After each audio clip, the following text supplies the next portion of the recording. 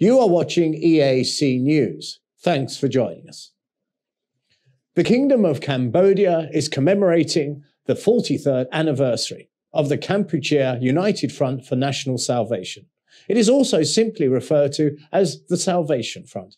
It has been 43 years since Cambodian people were liberated from the Khmer Rouge regime, later establishing the People's Republic of Kampuchea.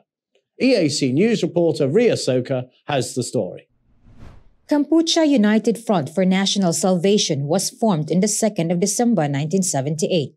Its foundation took place in Kratie province, near the border with Vietnam, at a meeting of 70 dissident Cambodians determined to overthrow Pol Pot's regime.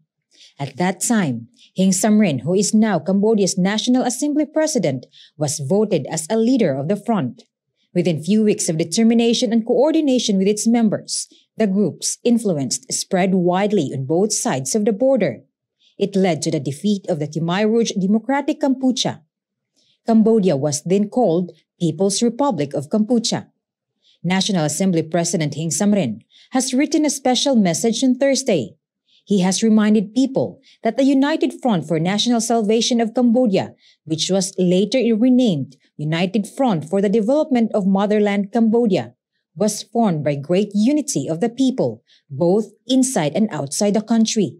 He says the courageous people involved in liberating the people with him were the late Senate President Chea Sim and Prime Minister Hun Sen. The National Assembly President has also acknowledged the other patriotic heroes in organizing forces to overthrow the genocidal regime of Pol Pot.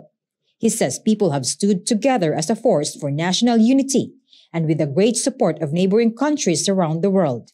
Cambodia achieved a great victory on the 8th of January 1979, a month after the Kampuchea United Front for National Salvation was formed.